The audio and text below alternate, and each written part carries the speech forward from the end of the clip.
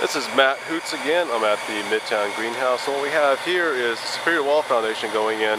We've had a few delays because of weather, a few issues with the city just trying to get the foundations and footings just perfect for them. But what was nice is we had these foundation walls made off-site.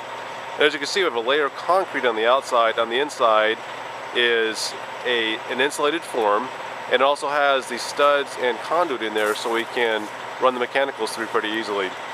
We've got walls over here. We're getting the crane ready to drop these walls in place. And what they do is drop the walls in place on a gravel footing that we have here, caulk the seam, bolt it together, and we can start framing on it immediately.